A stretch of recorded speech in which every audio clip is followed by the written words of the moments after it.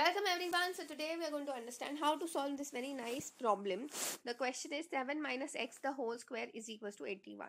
Now see, whenever you have a variable which is equal to a number, okay, and there is a square to the variable.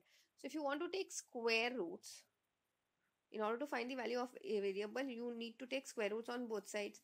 Whenever you take square roots, especially if it is the number is equal to a variable, then you need to put the plus minus sign. Okay, so here we'll say a equals to plus minus 9. Okay, so using the same logic, here also I can say 7 minus x equals to plus 9, or I can say 7 minus 9, sorry, 7 minus x equals to just minus 9. So now, in order to find the value of x, we'll shift the x on this side and the number on this side. So we have 7 minus 9 equals to x. So we have minus 2 equals to x. And this over here is 7. Here the negative 9 when taken on this side becomes positive 9. And negative x when taken on this side will become positive x. So x equals to 16. Okay. So we can say the value of x is either minus 2 or 16.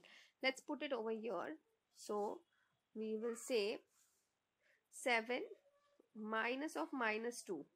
Instead of x, we'll put this value and we get minus minus 2 becomes 7 plus 2. That becomes 9 square. Okay, everywhere we were supposed to do the square. Okay. So basically that is nothing but what? 81, correct? And then we had 7 minus 16 the whole square. So that gets you minus 9 the whole square. That gets you 81. So we can say the value of x is either minus 2 or 16. I hope this is very clear to everyone. That's it for today. I will see you in the next video.